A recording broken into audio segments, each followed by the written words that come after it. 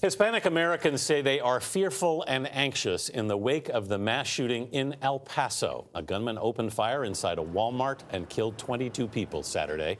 A racist manifesto posted online before the shooting claimed, quote, "This attack is a response to the Hispanic invasion of Texas."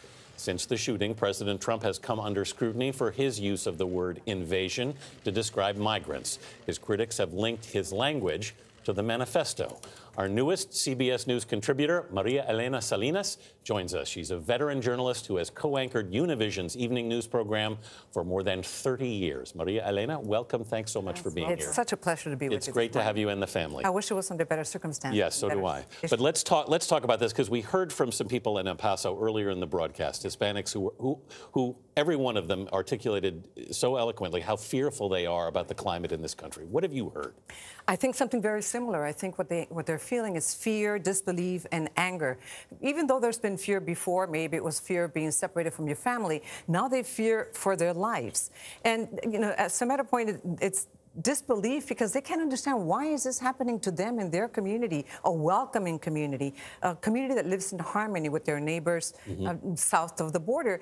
And they're angry because they believe they were targeted in revenge for being sort of like ground zero for the immigration debate and for the separation of families. They mentioned a militia, an armed militia who was there just a few months ago, who got their armed and said, "We're here representing President Trump to stop the invasion." That is similar language that we saw in the manifesto, and that is similar language that we have heard from the president. And of course, Veronica Escobar, Representative Escobar, told me that her and her constituents don't feel that this is a matter of partisan politics, but a matter, a humanitarian matter, that people are not being seen as humans. Is this just El Paso, though? What are you hearing from other communities? I think that this is across the board. I spoke to community leaders and leading organizations in California and Arizona. In Arizona, Lucha told me that this is something that they have been fearing for a long time.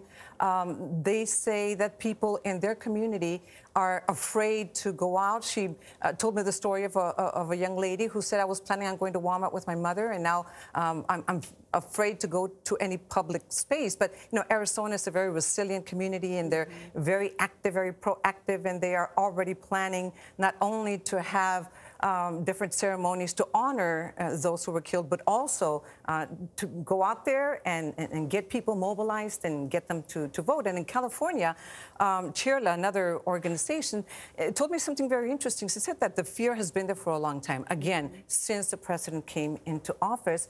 And what they are feeling is that people feel unprotected. It's not only that they feel threatened, but they feel unprotected because they feel that that rhetoric and that agenda has extended to all institutions in the country. There's 57 million, over 57 million Latinos in this country, most of them born in this country. Right. How do you counter those fears and also the rhetoric that we've heard from our president? I think you counter that by telling your story and by using your voice. And I'm glad you mentioned that, because the majority are Americans, and people need to understand that Latinos are Americans too. And there seems to be a perception out there that Latinos are immigrants or that they don't belong here, and that couldn't be farther from the truth. 60% are American citizens born in the U.S. Another 30% are naturalized citizens. They have just as much right as anyone else that became a naturalized citizen, like Melania Trump, for example. So, you know, they need to be seen as Americans, and they need to stop feeling threatened and feeling like they are foreigners in their own country. Maria Elena, we saw in the graphic just there that Latinos now make up 18% of the U.S. population. Right. Do they have a sense of their political power, do you think? I think they do have a sense of their political power, but at the same time, there's many people that don't go out and vote. You know, the percentage of people that go out and vote, the turnout is very low among Latinos, but that has been changing in the last elections, and it's changing not on a national level, but you see it in Arizona, you see it in Nevada, you see it in Florida, in California. During the midterm elections, we saw a tremendous increase in voter registration and people going out to vote. Voter turnout, especially among young Latinos, who are the ones that are really driving now the political force in the community. Maria Elena Salinas, thank you so much for joining us. We look forward to seeing more of you. Thank you. It's my pleasure.